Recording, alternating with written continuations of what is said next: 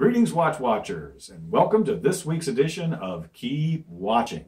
Thanks for joining us tonight, and we are really excited about every week we're growing in the number of viewers of the show, and we've been excited about the things we've been able to cover here, being able to spend a little more time on things and really get in depth. It's been a lot of fun, and we hope you can keep watching every week. It is now anchored at 10 o'clock Eastern Time on Thursdays, and that's 7 o'clock Pacific Time. So we tried to make sure we got it where you could pretty much catch it, whether you're East Coast or West Coast. It's not going to be too late or too early. So join us every Thursday for Keep Watching. If you're watching on Facebook, be sure and hit like of the r2awatches.com page and sign up for our newsletter. In fact, right now, you want to sign up to win a 000 of 3,000 one-of-a-kind Maria watch. The contest is going right now. You want to sign up for that. That automatically signs you up for our newsletter as well. If you're watching on YouTube, be sure to hit like and subscribe. Look below, you're going to see links to the watches that we're talking about today. Today we are talking about the Caspian Sea Monster, the new Caspian Sea Monsters from Vostok-Europe. But we're also, before we get to that, I wanted to open up and talk about something really, it's kind of this emergent thing that's happened recently. And we're really excited about it here at R2A Watches. And we hope we can get you excited about it too. There's a group, I think those who know Vostok-Europe know that collectors of Vostok-Europe, fans of Vostok-Europe are really big fans. I mean, you're ardent. You are really committed to the brand and you love it. And there's a new page on Facebook that started not long ago. And it's called Vostok-Europe Timepieces. It's a closed group, so the way it was set up, it wasn't set up to be one of those open pages where just anybody can go. But if you are interested, if you're a real fan of Vostok-Europe and the other brands that that come along in terms of being associated with that part of the world, are welcome there as well. People do talk about, for instance, Szymanski or maybe Sokolia or so forth, and sometimes people show their vintage pole yachts. But it is a page primarily and intended for Vostok-Europe lovers, people who love this brand, who collect it. Right now, I think it's about 300 members. So you're going to have to ask to join, and so you have to go in and ask for permission to join because it is a closed group. But really, if you are a fan of Vostok-Europe, you want to see people who are posting pictures every day of wrist shots, of specialty shots that they're shooting, talking about things that they're excited about with Vostok-Europe. You want to go there. One of the things that Kelly, who's one of the, I believe he's an administrator on the page, he started something just this past week, well, yesterday, actually, and I decided to go ahead and wear it again today. And he's calling it Energia Wednesday. And we've got the hashtag Energia Wednesday. And we're encouraging everybody on Wednesday to wear their Energia from Vostok-Europe and post a picture, a wrist shot, shot with it sitting somewhere cool, whatever, we don't care. But Energia Wednesday, we're going to try to get that hashtag rolling. The Energia is, it's an amazing timepiece. We may even do other days of the week where we associate them with different models as well. But right now, that's what we're starting with. I posted yesterday mine with the little, it's a bloody rabbit stuffed animal that Vostok-Europe gave me one year for Christmas. And I posted with that yesterday with my prototype of the Energia, which is a 00 as well, which usually are the only reserved for prototypes. This was actually a gift to me personally from Igor Zavosky, the managing director of Vostok-Europe. Okay, so go and check out Vostok-Europe Timepieces and join the group, and we would love to have you. So I'm going to move on and now talk about the new Caspian Sea Monsters from Vostok-Europe. I do always like to give just 20 seconds for those of you who haven't heard of Vostok-Europe before. You may be new to the brand. It's a boutique brand based in Vilnius, Lithuania. Every watch is designed and hand assembled there in their factory. They have 7 full-time watchmakers that hand assemble every watch there. They have in-house designers. They really are, for a boutique brand, it's amazing what they do from start to finish. I like to say they start with a blank piece of paper and they finish with a completed watch. And everything they do is custom. Vostok-Europe doesn't do any where they just go to a manufacturer that's already got basically a pre-designed watch and they just put their name on it. No, they create everything custom. It's the difference between buying a buying a shirt, not a shirt, a suit. I will get there eventually. There's a difference between buying a suit off the rack and having one tailor-made. Everything with Vostok-Europe is custom. So, the Caspian Sea Monster. This is the new line of Caspian Sea Monsters. Now, if you are an old hand at Vostok-Europe and you've been following them for years and you love the brand and you've been collecting for years, you know that the first group of Caspian Sea Monsters came out in 2008. So now coming up on 10 years ago. They were the first watches that Vostok-Europe ever produced using tritium, trigolite, whatever you want to call them, tubes from MB Microtech.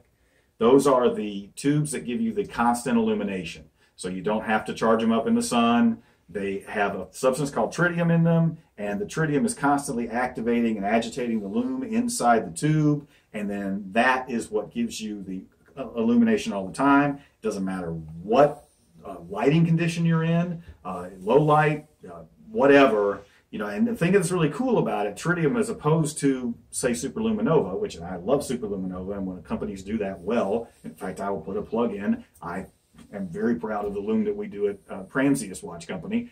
We do 15 silkscreen layers of superluminova, and it's super bright. But the downside of superluminova is you charge it up, and, you know, it's not going to be that long before it starts to fade. You know, you might get an hour and a half out of it, you know, and that's if you're in a really dark room. It's much brighter than tritium is when it's first charged up, but it does fade. Tritium stays lit all the time, kind of like me on the weekends. So you can put it in your dresser you can put it in a drawer, completely dark. You can take it out a year later, 5 years later, it's still going to light up. It's still going to have illumination. So that's one of the really cool things about tritium. Vostok-Europe really wanted to get into that. Tritium tubes, by the way, have been around for a long time. I believe it's since the 1960s. MB Microtech of Switzerland has been making tritium tubes.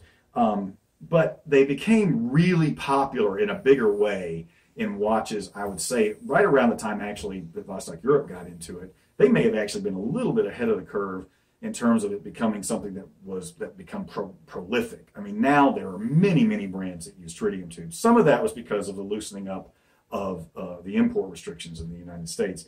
And because they were starting to build watches that were sport watches and watches to be used in extreme situations and so forth, they wanted to get into the tritium. Now, as I prattle on about that, but hopefully you enjoyed that little education about tritium if you didn't know about it. And if you did, well, I'm sorry. So now I'm going to get into the specific watch today. What's different about this one than the original Caspian Sea Monster? Well, first of all, as you know, Vostok-Europe always has an inspiration for their watches. There's a story behind every watch. They don't just build a watch, they build a story. And there's an inspiration. In this case, it's this really funky plane that you see here, the model on my desk. It's called an Ekranoplan, and the nickname for it, the Caspian Sea Monster was not its official name. It got to be known as the Caspian Sea Monster because of how just bizarre, look at it, you know, it's how just bizarre it is in its design and how it looked going across the water on the Caspian Sea. This is what's called a ground effect vehicle. And what that means, it's kind of like a hybrid between a hovercraft and a plane. Because what it does is it creates this really strong cushion of air. It's about 20 feet above the water, and it runs along that cushion of air. So it allowed the plane, and sadly they're not still used today. They really were amazing vehicles. It allowed the plane to go very fast, at a very close to the water, and carry extremely heavy loads very economically. When people saw this crazy thing on the water, they started referring to it as the Caspian Sea Monster. So we as in Vostok-Europe, actually I was a part of the original conversation when we decided, what was it we were talking about? Yeah, we made the joke that Omega has the Sea Master. I believe that's what that watch is called, as the Sea Master, and we have the Sea Monster. And so I was actually a part of when we decided let's start using the nickname, because Ekranoplan is the official name of the plane. So that's the inspiration for this watch, and it's actually on the case back, etched onto the case back. Again, you guys have heard me say this 1,000 times. I love the case back work that Vostok-Europe does. Look at the shape on that and the etching. Now, what's different about these? It's the same case. It's a 47 millimeter case, and I actually don't believe they made any substantive changes to the case on the watch. But what makes this collection different than the original Caspian Sea Monster is it's using a technology that actually wasn't even available. Let me move around to a different one so you get a different look on the close-up here. That wasn't even available on the original Caspian Sea Monster at the time, because this is new technology from MB Microtech that just came out less than a year ago, maybe a little more than a year ago. I know when I did the tour of MB Microtech during Basel last year, they were already producing them. So it may be a little over a year. They're called hair lights, and it's exactly what it sounds like. They're referring to them like hair on your head. And the reason they are is they are the thinnest tritium tubes in the world. A regular tritium tube on your regular watch that has tritium tubes is 1 millimeter across. Now that's crazy enough as it is, to think that you've got a piece of glass that they're shoving tritium in, and they're shoving lume in there, and it's only 1 millimeter across, and they still seal that, and it works. The hair lights are 0.3 millimeters across. I mean, I saw them putting these together in Switzerland at their facility, and you can't even, you look at it and you can't even believe that there's actually space in there that they could put anything in. And so they invested a ton of money in R&D to put together these new hair lights. Why you want them on a watch and what makes them better than regular tritium tubes is they are really great for putting on hands on the watch, because the original tritium tubes, okay, you're talking about at the 1 millimeter size, you can only have so much weight on a watch hand. Okay, as that hand is pressing down on the pinion, the movement is designed only to carry so much weight in a hand. Well, as watches have gotten bigger over the past few years, you know, bigger and bigger watches have become popular. You were already adding weight by making longer hands. And a lot of times these were being used on movements that were not originally designed to have that level of weight being put on the pinion. So then when you add a tritium tube, you're adding that much more weight to the hand. Well, when it is the millimeter across, the 1 millimeter across, you can only go so long before you get a lot of weight pressing down on the hands. The hair lights allow you to have a much longer tube on the hands because it's more than half reduction in size versus the regular tritium tubes. So you get a lot more illumination on the hands.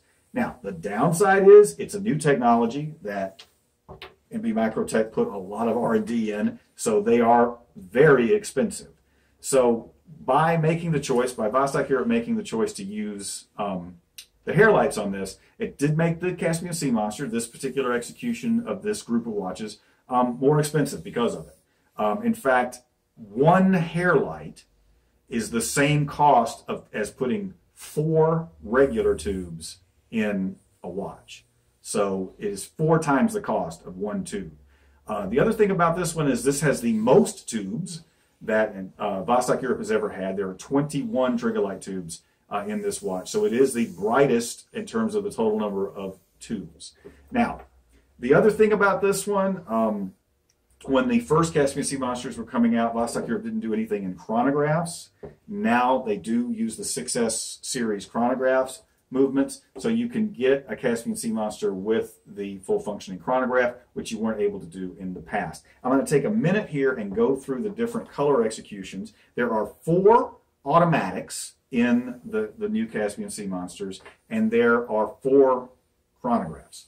The automatics are, when I say that I feel like and the nominees for Best Triggerlight Watch are the orange with the NH35 automatic movement, and this, guys, is orange.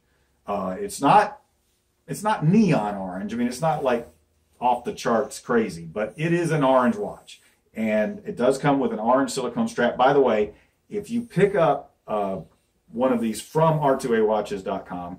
We do include both straps. We include the silicone, and they do have leather straps as well. And we put them in the really amazing dry box, which I'll talk about more in a minute. So if you pick it up from R2A Watches, we also did release to any other retailers in North America that carry Vostok-Europe. As you know, we're the distributors as well. We did provide both straps. The regular package of this watch is actually supposed to come with just one. I don't know if any of the other retailers are offering the dry box, but we are offering that at R2A Watches. Okay, so there's the orange. And it's been a while since Vostok-Europe really did a new orange execution, so that was very much, people were looking for that. One of my personal favorites in the collection is the blue, and this is this rich, deep colored blue. A little bit unusual for Vostok-Europe is the fact that they did the accents in yellow gold instead of the typical rose gold. Get this in focus here. There we go on the second feed. So you've got the yellow gold accents against this beautiful blue. The dials are amazingly decorated. I'm hoping I'm catching that in the second feed here for you guys who are watching that. The dials are just beautifully decorated. So then you got the blue option. Then this beige, I don't know really. It's kind of a yellow. It's kind of a beige. It's an unusual color. It's a color that quite frankly, I don't think Vostok-Europe has used this exact color before. They've done some beige type dials, but this is different. Also, the dial on this execution of the new Caspian Sea Monsters is a dual layer dial, which they did not do before. So you've got the chapter ring with the tritium tubes on it is actually raised above the inner dial, which gives you a really nice look on the watch. So you got this, again, I'm going to call it beige. If anybody else wants to make a comment of what color you think that should be referred to, please do. And then the other, let's see, where's the other automatic? And then like a light gray, sort of a light charcoal. It also has the yellow gold accents, and that's in the automatic. Now in the chronograph, by the way, this whole collection actually is very different in color choices for Vostok-Europe than a lot of things they've done in the past. And I like that. I was really pleased to see Igor and his team kind of venturing out because they had gotten to where they were kind of producing the same group of colors over and over again with the different executions. And I really am enjoying seeing them kind of branch out and doing some more unusual colors here. And I've gotten very positive response from customers about that as well, that they're liking that as well. So this is the same beige, but again, I'm going to call it that. Maybe, no, I wouldn't say taupe. This isn't dark enough to be taupe. But anyway, so this is actually, there's two of them that you've got the same color execution in the automatic as you do in the chronograph. This one is the beige with the chronograph execution, and then as I mentioned earlier, you've got it in the automatic. Okay, so they're twins with two different movements. Then this one is the twin of the gray. Well, not quite actually. I can't say those are twins. This one has the doesn't have the yellow gold accents like the other one. It has the blue pop on the pusher. It has yellow accents. It doesn't have the yellow gold, but it's similar. The dial color, well, even that's kind of different. So I'm wrong to say those two are in the same family. Those are two very different watches, actually. And then there is the only one that has this. Okay, wait a minute. 1, 2, 3. Where is my stealth watch? There's that one. There's that one. What did I do? Oh, it's right in front of me. It'd have been a snake. It'd have bit me. This is what I call the stealth. Okay, I like this look. Not everybody does. It's not for everybody. But this is it's a tone on tone on tone. It's all black. Other than the tritium tubes, there's virtually no color in this watch, and that's why I call them the stealth watches, because it's all black. I mean, this is as black as it gets. I mean, basically the only way they would have made this watch any blacker would be to not have the tritium tubes.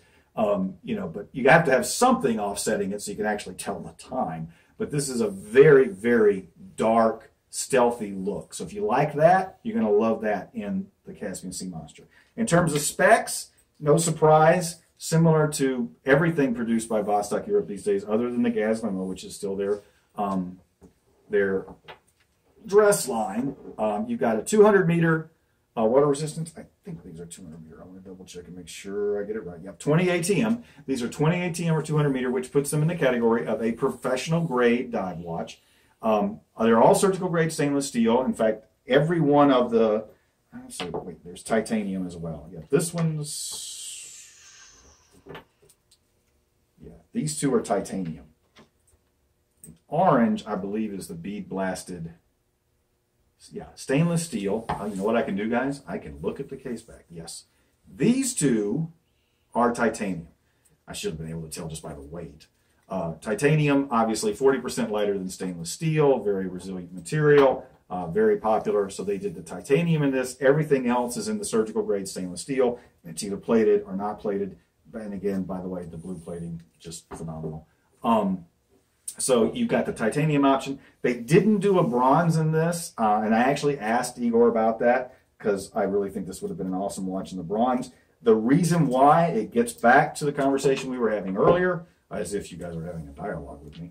It gets back to what we were talking about earlier, that the hair lights added a good bit of cost to this watch. If it had been bronze as well, that would have put this watch up around $1,000. So Igor decided not to do a bronze case in this one in favor of doing the hair lights. So that's why you've got the two metals they tend to use popularly, which is the titanium and the surgical grade stainless steel.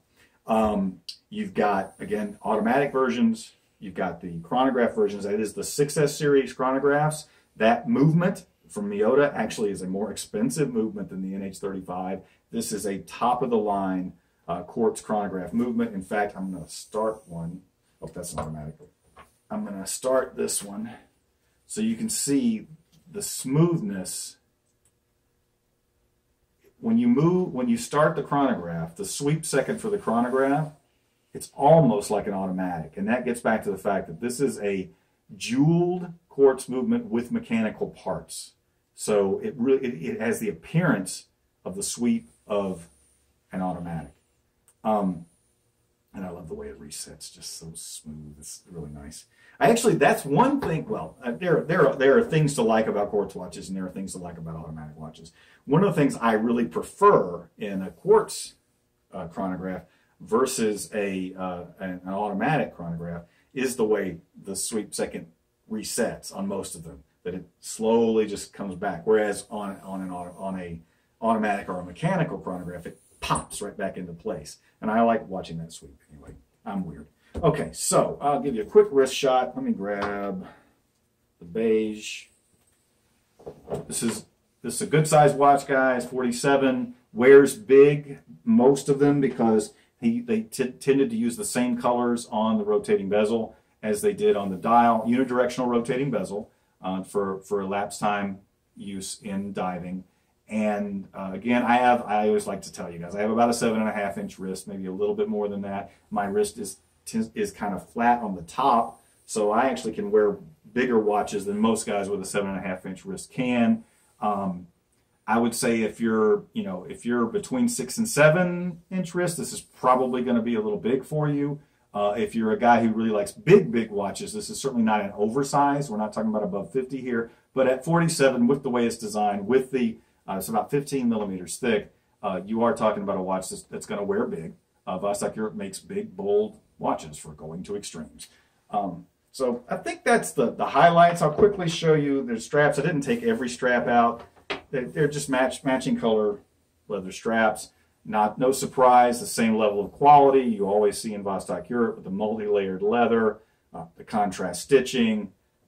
They don't do anything in leather that isn't just amazing. There's your orange. So if you want to tone down the orange and you don't like the orange silicone, you got the leather, so you just got the accent colors on the leather with the orange, so you can tone that down. So that's it. I think I've covered everything. You certainly are welcome to put questions below.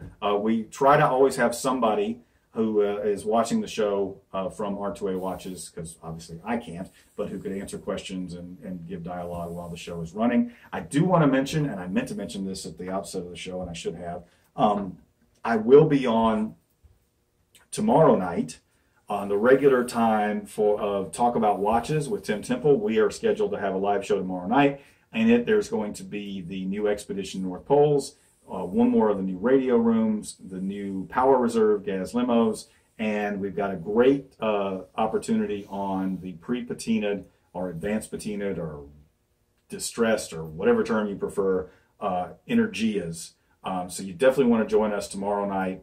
Talkaboutwatches.com, and it's also a Facebook Live streaming show, and I'm looking forward to that. So I think that's it for this week. The new Caspian Sea Monster. Be sure and check out Vostok-Europe Timepieces, the closed group on Facebook, and ask to join. And next Wednesday, and even if you don't become a member of Vostok-Europe Timepieces group on Facebook, take a picture of your energy if you have one. If you don't have one, they're available at r2awatches.com. And make, you know what? You order, let's see, it's Thursday, you order tonight, you probably could get it before next Wednesday. So you could be a part of Energia Wednesday next week. Take a wrist shot, put the hashtag Energia Wednesday, put it on Instagram, put it on Facebook, wherever you prefer on social media, Twitter, whatever, and join us, because we've got a great group of guys and gals who are really enjoying sharing the passion that is Vostok-Europe Watches. So until next week, I'm Craig Hester, and keep watching.